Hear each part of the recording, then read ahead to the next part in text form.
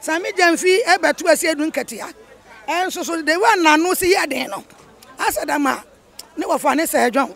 Say akunya ne de before so amutu besi su ne de aje se ba omia so abetwa ne 8. Se ba omia ntwa 8 ne de a ene aje se ne menua ne ka no. Aye so amukọ angnaga. Efisa Ghana fo eboni ayefo. De nanado ye bebrebe nyina la nke eto abetia no eye nyame pe ne bem. Omuka say 24 hours. Ma me ne ba be kasa. By 24 hours no amekasa ntini ehu say kululu bi bam. Awamu bia ne ho. Ekwadi fam ba bia kameri ebe ho. Because me kita nkwala mienu omo be ko free education. Mama to do more. Gama senyo anything for one. Ubedi no me so bitikaka. Na na open ho sa. Wenya. Na na kufu adandra na samba ko kan ya mede ne se. Oso ono Obama Ghana nyina wa man people wa man menisi. Obama Ghana nyina. Too much GH. Many have come and many have gone. But you are a great kankambuka ability, worth being beheld by every optical nerves. That saith the papacy. Keep watching Too Much GH, and you get the best of entertainment, the best of everything you want. My name is 𝑺worn. Keep watching Too Much GH. It's the best. Keep watching Too Much GH.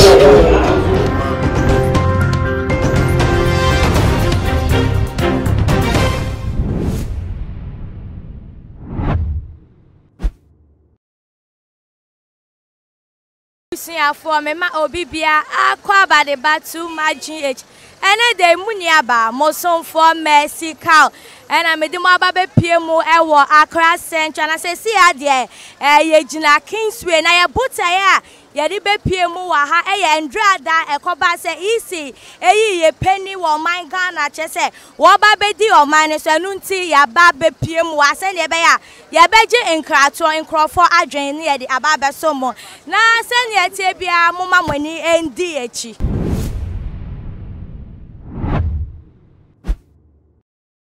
And a second, no Musin Nana Yakokra. Ya set Nana Sakoya, Yepe, Yepakokra. Na in the same to Mom. Coco, look by Yasia, no call bule, Cassanelli Nabue. No one buy you a boat on a cabinet of Lemoka Bushida. Lemoka Bushida. I drink down so they are to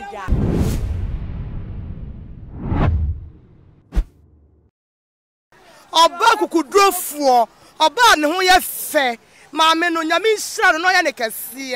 Minister and Echo Ford where we need. Where ye fin kwasumu no de yakọ bosha asase so na nyame nsirano no man en kwantenten amane nu swade hu we hu ama Ghana no etumi abemu na nipa nyina hu se ne nyame na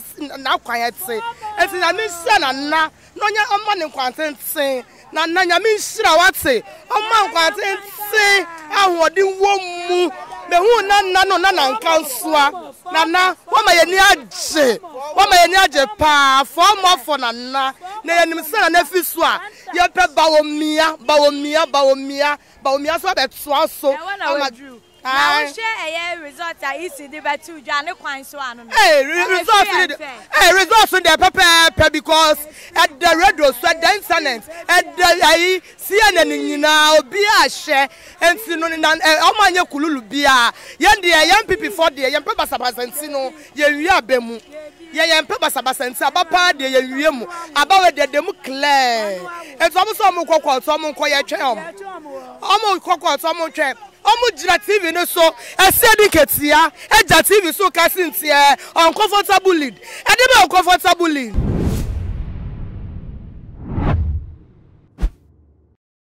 NDC amanyoko omelusu yi ede na wokata om supporters ni om penifo no om supporters ni eni hye beka chomo ni beka chomo an say ye jubility ensanka yo mo enko meye ne sensa ento om so mo jubility om meka ye woni nyina ye jubility na na ekufu adandra na samba ko kan ye mede ne se oso ono Obama Ghana nyina wa man people wa man menisi Obama Ghana nyina no different character also different character. I see the character na a different cry. And also a different character. anu po na ni speech no kai no eye me den o say eye me de papa say I have a different character na ultimu say I have a different character no ni character ne che say odwe o man ne ho odwe ni pe wo man ni mu enso so no de o different character anu na eye me de power ni kasen na na ekufo do nya me hia no no be ma ne kwansenten se ana me se ka bibi che ye amanyoko NDC mpanifuo NDC mpanifuo na me pese me cha mo say munye mo homu akiye na munja Ghana sika na mudinu na munja bibia na yende MPP for de ye okurom enya de ombebe nne abochina na metima ka chomo ano MP NDC mpanifuo ye hiom biem ye mpe se de nkate no ye mpe no yo mi nya ba me da se tie for we de wasumu a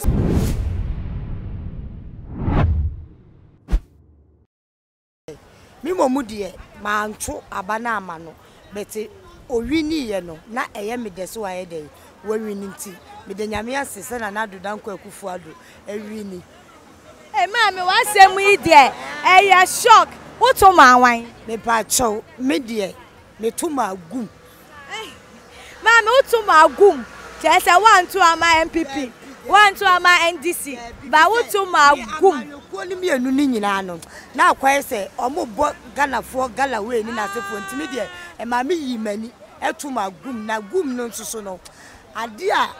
na solefo ye na ye me ya papa fi se ukọ akira utumu so omo to ma no bet akra ha se no awo no akasa kura ya asole wa ha se na akra du ba bia wonya 1 me nko na asole me nko ba bia so me to ma no enti ade na asolefo kura ye kwa ye me ya papa enti Sunday okọ asole on kasa wo mu ye ti gumu de osusu se o ma mboa no wakra ha asori mba ne me obi amboa no o ma mmoa no kra o ma mmoa no bet me de me manyi na de o mutuma na Addo danko akufu Addo so o mko free education me de me tuma gumu na mamme adan na wumba enya free education ma hu so faso na wo de still wo se wo beto aba no ama obi foforo na so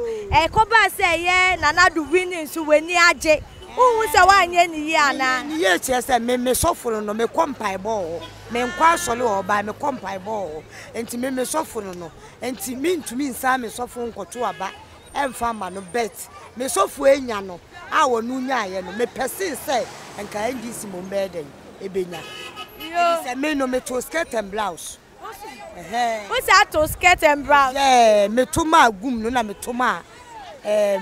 parliamentary se de no me to ma MPP nti me to skirt and blouse nti de wani so dwumedi eye na Addo eye pa just that to na one trauma no yisi ni declare ye no kwa me bo se pa mi bo se papa.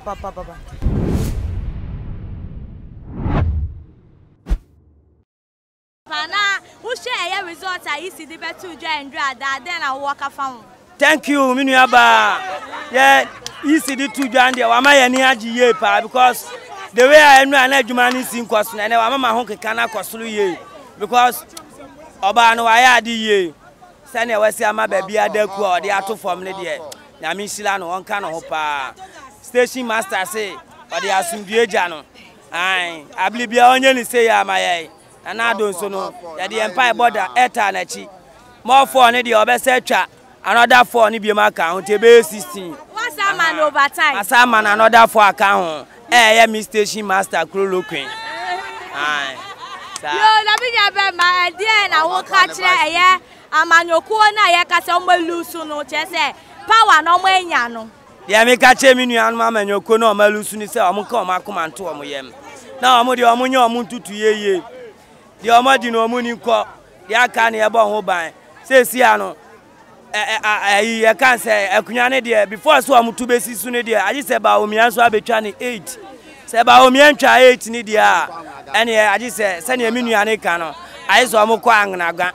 ana ye de o makoto aso o no mo me de what o ma to echire pa o de me da se pa no wadwen kire a o de ato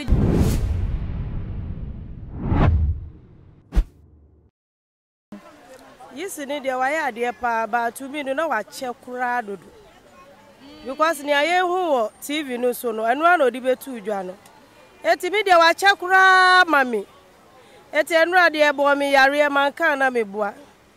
Ebo mi yare pa. Ah, emra na result ni mba na wo de wa yare kura. Na ma yare kura mi hu ni ame ya me. Wona me say mami we say 24 hours apa ho. Ade a chin 6 abo 3 abo 4 abo afedi ebiom. Na den le man delay sa. Because ade no ye di kan hu wo TV no so.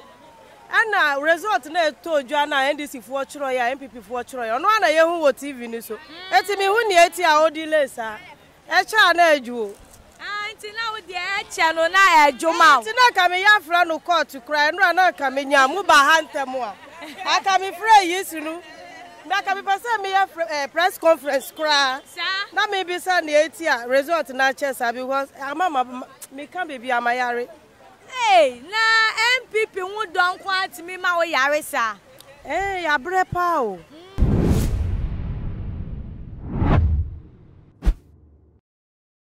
Eti we de dem clean. Fum so bia ne ho. Awamu bia ne ho. To obi ka ti yasisi na wa bre nyame.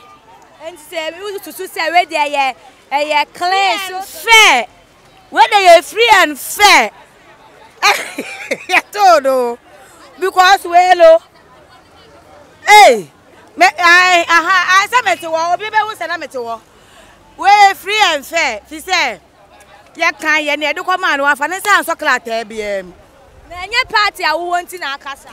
Dabi, enye party a me wo. Say free and fair ma ekọ ma ha ma hokra ka ye free and fair. Say enye party a me wo ntira. We de edemu clean. Nti we ni age. Hey, me ni age a menra. Me ti mi kula na. When to me and that because of enije mi muni say ya na me de nyame ase na mi muni me nije ya ma me refi se bedidi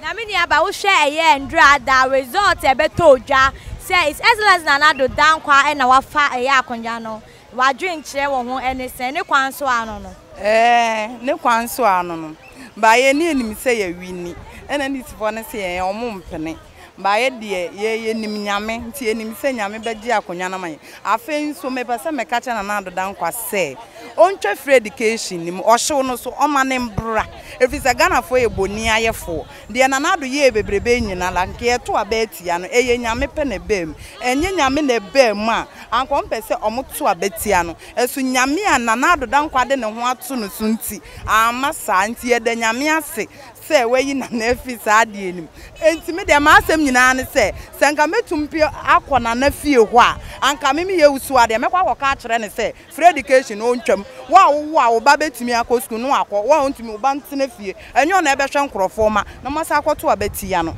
ti me ye usu ade free education akufo do ntwam light of no so embra ene de me de masema me wo kan so de wo susu se nkrofo bi endi nukura manana ena free education in the chintinka o shombra na wo be yo kese wo do shi me ba be da abonten me ba be da abonten me pese me be da free na nya ntina free education ntina Ghana fo bebreji ni tu mu a wo mo so to ma no na wo ka se wo ntwam di ana ye se wa ya ne se nana ba ye no wa ye ne ma bebrebe obi si onhu de nana ye entimi so eye me ya senka election we nka ese esin last 4 years die no eno mpokura na mahama ye o mampani no chese na na bro no so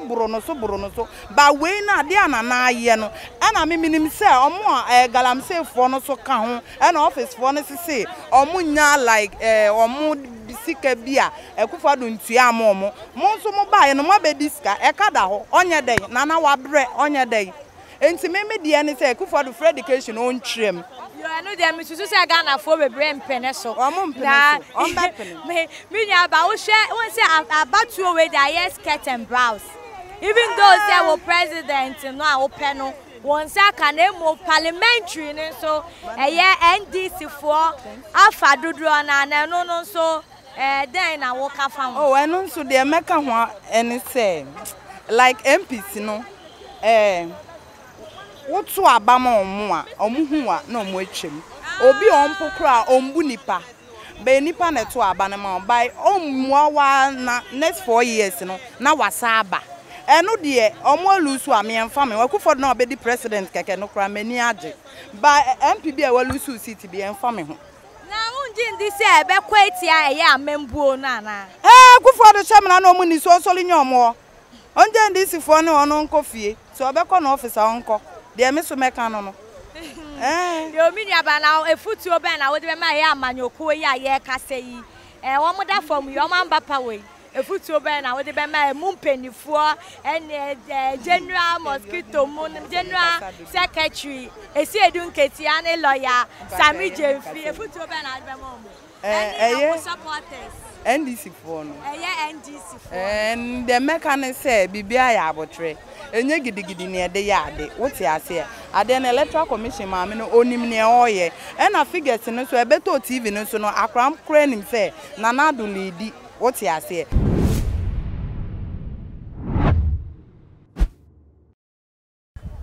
eno election ni de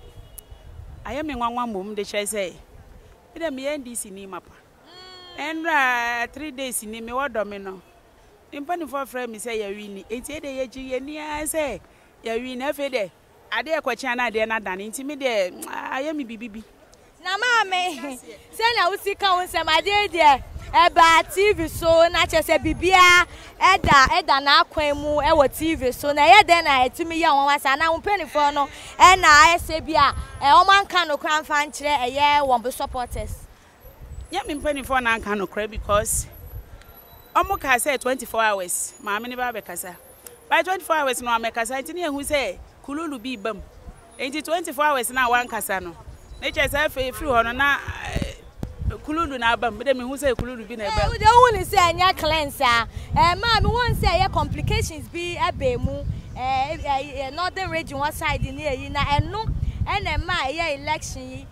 dodo na tutu say delay ye na ebi kura kasem 24 hours ni dey anya possible won ne say ne kwan so ano no o say 24 hours no tama ye beto aba no ye busa ma me ne say 24 hours no obetimi oso obetimi kura ma na bro so enti no say 24 hours ni pepe ne ka obo ma ye dis for ya kuma to yem by 24 hours no wanka ama ne che ya enti mi de me gi di say kululu abam mama yo enti de ohun ne say enye ne kwan so ano enye ne kwan so kura me kuma nto me konsi ma hye kokko many abrepa yo na say na enyoma koyi futu oben na wode be ma eye wa wonkrofo eye NDC fo a ye ka so mentumi amba power ne futu oben na wode ebe ma won de meka che me nkrofo ni say de asie na enya sie awie ena NDC fo so ye pasumdwe ye nya pasabasa enti no obi a ntena asidin ni enhwe de na na beye de meka che me nkrofo no so obi a nyinani ni ntena ase enhwe because NDC fo na ye pasumdwe ye mpe basabasa enti obi a ntena asidin enya hwe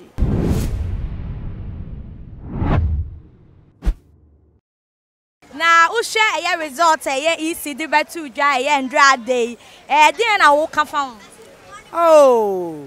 me momo Germany agi bebre dia me ya pa ye parliamentary no na akofo ma me MPP fo na e me ya na ne wa wi ni Germany agi papa mu da wo kan boni bi anim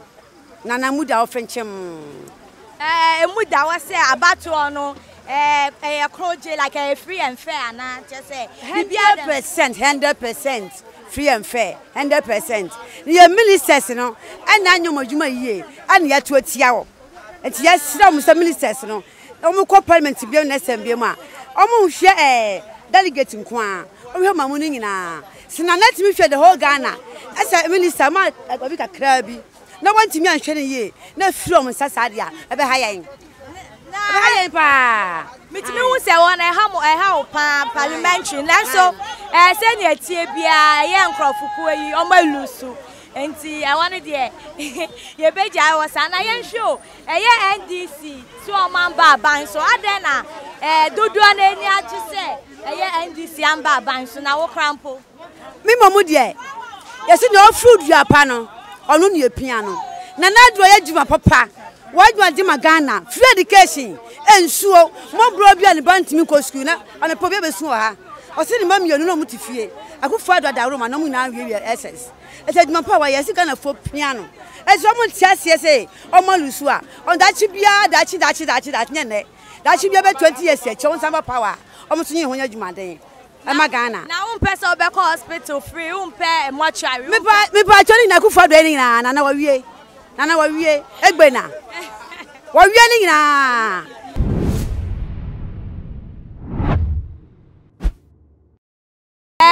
Miniaba, me ma akaba. Emia. Na ye ndru ade election yi result e beto dwa Ususu se ne kwan so ano. Clear.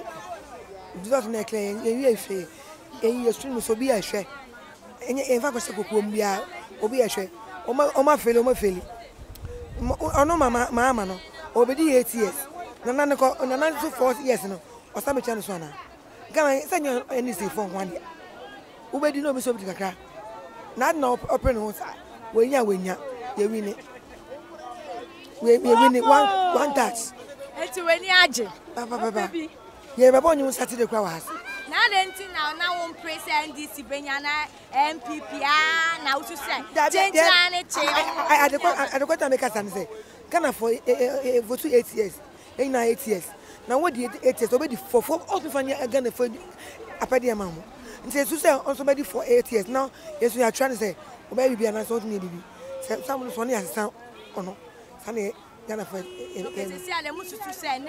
nine percent no memorable. Say, yesterday and discuss him love. Sanabana come to him because they must be good in the mass. Gonna phone, what I say. And a man, a castle in India. Parliament for an India, a man. Some more kakra because mo pese ye skirt and blouse and when you budget. What's the edge go man about almost some memo? Yo miniaba me das no adwenche.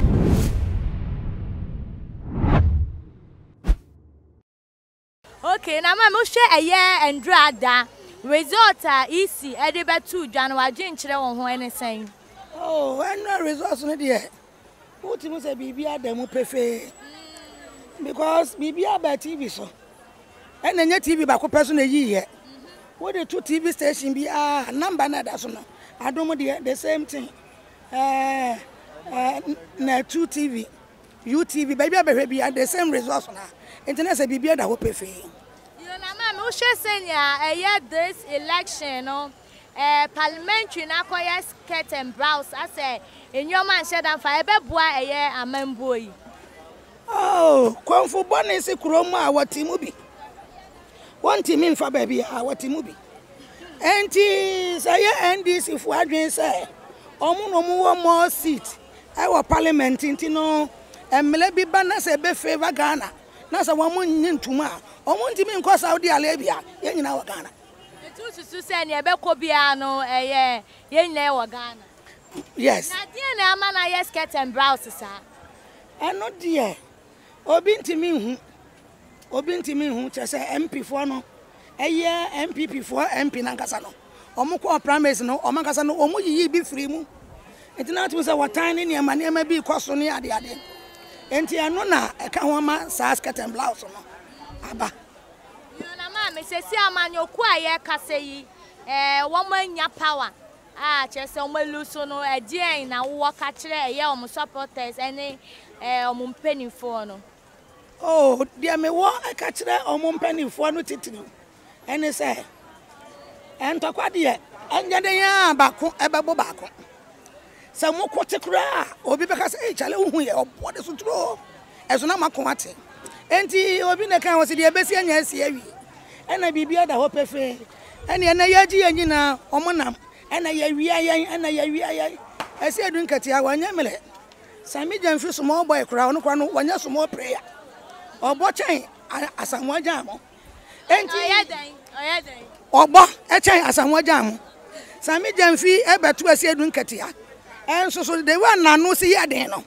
asadama ne wo fa ne se adwan mame enti sanka ya mpase ya wia wo mo a wo mo nya betesa ankom bejai amanaka enti me de me madwene se o me nyina yanka mom Ghana nkoso ne yepe enye MPP nkoso ene enye NDC nkoso eye Ghana we ya be ye to petrol ma Ghana ye teswa Ghana obi be enjoy eka ba ye be enjoy enfa so ba ye be enjoy enti omo nyina omo fo omo nim de enta na na do achi na se oman no ye nkwa ye nim na emu nipa so enya fa ho de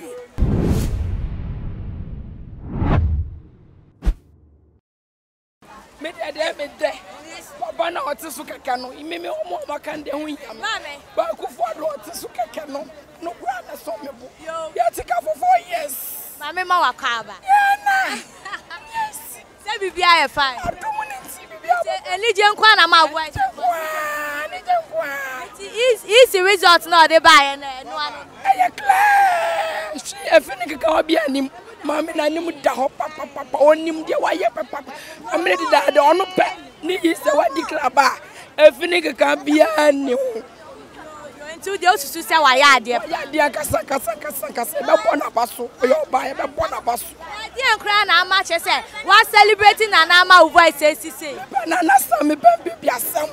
me dom party na kasa enti ani agi na na kaka wa tra so 4 years asum ya bo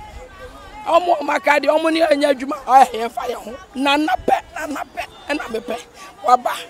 eno ani ehia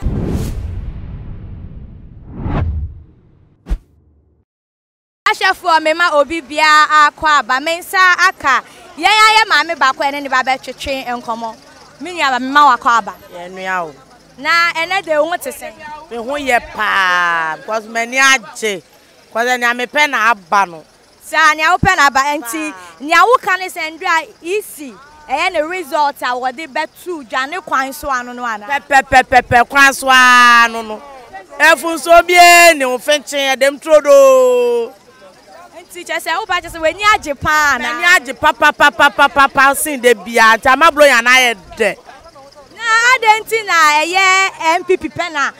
be ma weni age na one prese bia anka NDC nya yanka ye me mpa mo che me pesa me ba ko school me pesa me ba be bless na me bre me pesa on ko school na maya ma bre wana me dadem no hwe me enta me to ma MPP me pe free education me ba wo me dadam pesa o mu ina anko enta me to ma no yo miniaba na we akoba ni say ye amanyoko ba ko ensign to me anka akonwa na de na wo betumi aka de a kire wo oh sa de game enti de obi abenya bia se e fa ne saa enti obi entumi na obi anya pepepe e de nya ba ko be wini enti de wa wini ne ye be so m saa e na de wa wini so ano na me papa me ni age enu de mitimi hu sa miniaba me da wa se pa ne wa adwen a wa kire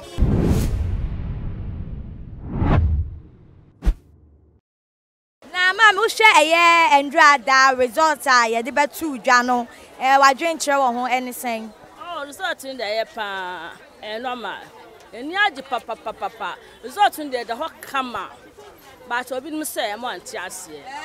but the ho kama de be sibi eni age ma me weni age den kra na ma weni party ni keke na ma weni age ana say ususu say omu deserve bibi wo ho enti na weni age oh me ni age say ya to aba na US asunu bibi aba fine takwa bi ansi he bi ansi to bi man to bi ansi tere me ni age alsawe no ene me party pa na party den kra no be ya weni age den no be ya bebre wanya hwikra Fred Kesho kra ya wa ya bia ma ye ena ne wa tan mo ya tra se ya kakra di kwa wa ya ma wan cha oba bia kra me sister ade cha wonya honde etime be tra ade de me ni me ma be di de me da nyame ase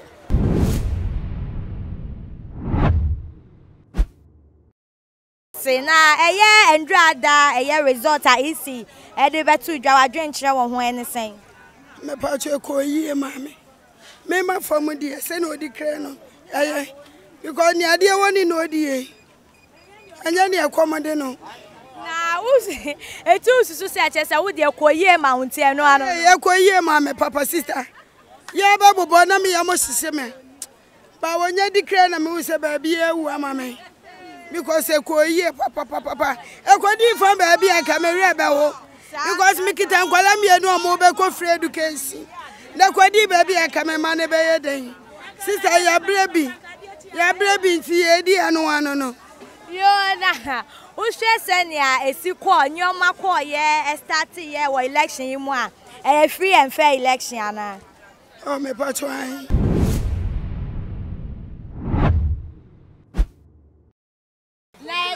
Andrea that result ya e de tu dwa no. Wa dwen kire wo ho ne sen. Ma dwen kire ne se mani age pa. Ne ya hwehwe ne yenya. Yeni age pa. Ghana, ani dia bagana, yeni age pa. Nti enua na ya hwehwe form na ne yeni da so no yensaka. Nti yeni age pa. Hey, for more to do more. For more to do. Therefore, she dey akwaso wa ha say enije wa ha pa enije wa pa. Na yeni age sa. Mo mpede. Ye mpe mo kire. Mo mpe mo kire na mo pede. Ye pe school. Yo na wo hwe ye election say na nyoma call ye na ye free and fair ana. Koye bibia da na akwam. For more to do more. Mama wo hwe ye amanyoko nsi omelusu dia na wo ka kire o. Me ketrom say nyame nsuro mo ya de pa. Omo mutuma omo no nyame nsuro mo. Omo ya de se ne ye bra enya na omo so eduro mo so a. Mama. Inti yesra ne so onya isuma ye pa ne cho. Me mo onya BP. Ya da na se pa.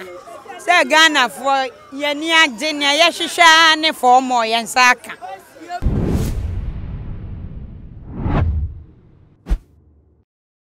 Na wo hwe se ne ye Andrea da ye iti result award betu dwa wa dwen kire wo ho ne sen. Emra on fa ba no betu dwa no kura nyame anim ne sister me da minda 3 days ni ayekoto aba mi ndidi because the way I union mu bi ya electoral commission declare bana omu ye so na nyame ncha de no be declare be ya ye hu ye senkunim di aye de no madam yeda to so bia ye din sonyu ye de ye hye nsonyu mu no ye nu se na ye dum humobro na fesu na wa bada ye ma ye ntie ne tambia no ni ye bom paiso no an obefa aba no ama ye so ye nya yasumje because na nya na sumje a emu Ghana ma nyina ye nya yasumje ye nya peace. Yo na wo hwe se ne Andrea da na result mba out ye na ye former president John Dramani Mahama de betu dwa se ne chita for no wo mun sijim no mun kodi omun ji omuni no mun jubilate no eno so den na wo cafe no no ni mechanism ampanyi ye former president wanya de o baby because ade an electoral commission dey be declare say bia we na wini na ultimate the power show nsem say we wini dey all dey wanya ade because no pese BBC wo meimu enti no yes my electoral commission anka say declare say na ususu say na pese BBC wo dey be onu e pese BBC enti no the power share nsem say why den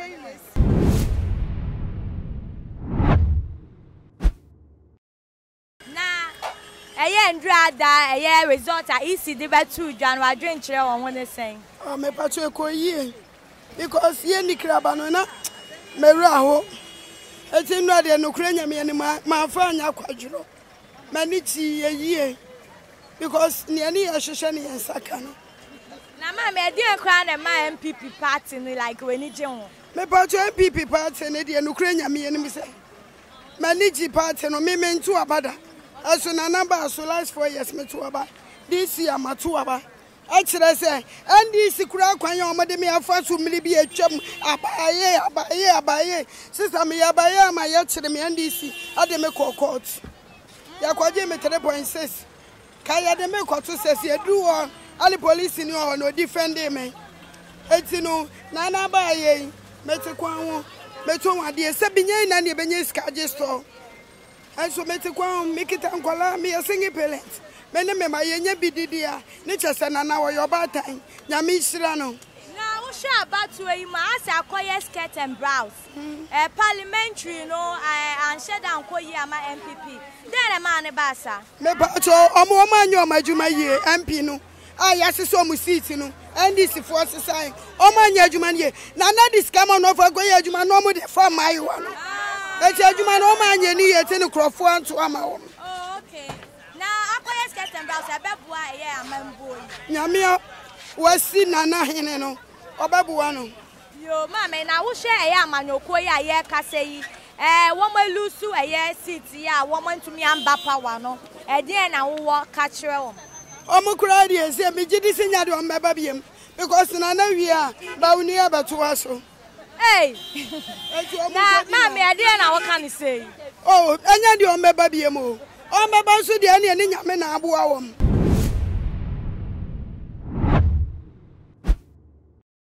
Na me dia ba eye ndra da result e beto odwe. Eye is excellence na Addo dankwa ene fa akonya no unwu ne sen. Oh, me dia ya me de because Ghana nye ni pe nyina na wosika omodi omoma bekọ school. Inti waba no waba ma ehiafo. Obi oho wosika ode ne ba bekọ ba te obi oho so ni sika ode ne ba bekọ. Inti me dia ya me da pa se wa ye de waba. Me dia me banduru homo but omo ba eduru ho no. Eya me de minim say de ala me so me ba ba de. Ebeduru ho na afisi enya baby nton ade ya tete kwan ho saa nti se ya to ama ne de o ma baby nya de entina ne nton ade awu say de busa ade ato we ye o man ye o man pani enim ba cha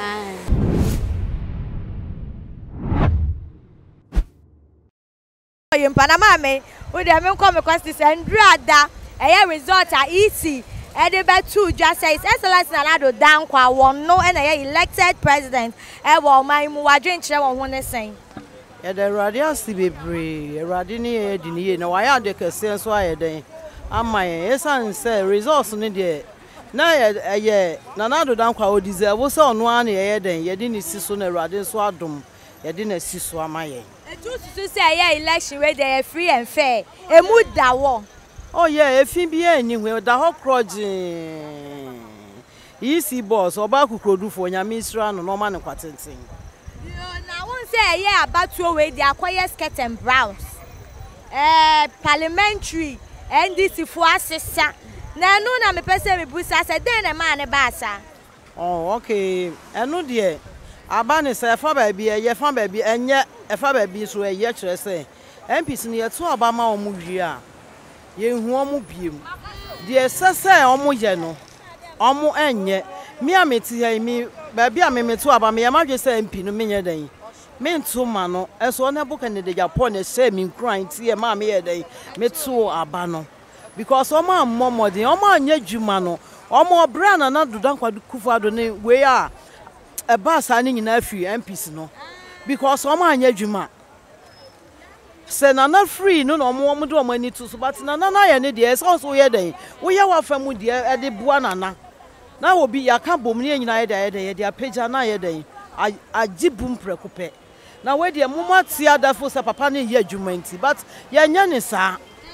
se sa time de o mo ahu no o mo fa nya de sua na mpibia mo ne homode se obe ye den obe na fa mu de se se o ye den oje etu susu say we die lusu eye parliamentary members no mo lusu no eye omo fault me pass one eye omo fault na unji ni say mboa eye amembo no anu de minim pa ba minim say na kopon ti ase ono akasa sini ne de ekwan bia na Addo dankwa Kufuor de ne be fa so a ni nyansa o de ama o ne na chibe de akire ba omia no yankopon ti omo be ya ma oman no de sese omo ye bia omo timi aye yo na me mame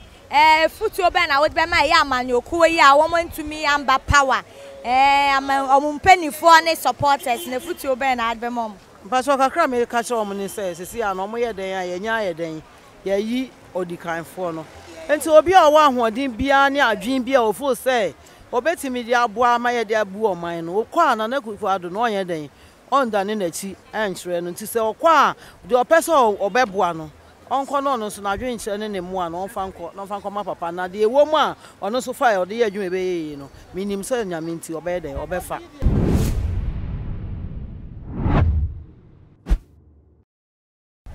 madwen kire wo ho nyina ne se ye de nyankopon ase se wa ma bibia awie peye ama nkunimdi aba ama basabasa bia nsi ti ye de nyankopon ase so ama na Addo dankwa Kufuor awi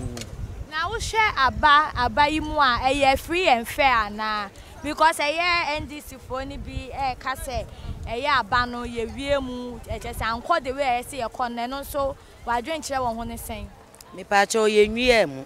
de nyame ye hira no na wa hira no ade ne de ye nyina ye TV ho ye ti radio ho obi anko ba bia eye chinchim pa no mpeso mu chinchim na na do dan kwa kufu adonsa na omoje enso de nyame aka no waka wi enti we de ye mfa ama wom eye clean obi anwia wom yo na wo share sene abayi call no na akoye skirt and blouse as a parliamentary na NDC for as sebi na no so e de na be ka fa ho nyankopon de obeye biye nyame kwa na o me hunu se de mpifu e o mote so o mo jiska kwan ye mantem ba bia se kra o mo meye ka kese ye enketoa e na o mo dam enti se no ba ne wa ma meye ade ye a 4 years ni yetu na de obeye ade no wa ba enti eno de nyame na aye o mo sa next time no obia beye ni homework yie next time obia beye ni homework yie enti next time biom ne yeto aba na o mo hunu ye hunu se o ma ye adwuma enti ye beto ama wo mo yo na ma me unsusu se eye sa skirt and blouse emboa eye MPP amambo no e pa cho ebe boa ye pepepe ebe boa ye pepepe next time no eye NDC o eye MPP o next time ni yenyina obi abesua nyansa ni yenyina so ye Ghana fo enti ni nyina ekọ maame baako ekwansin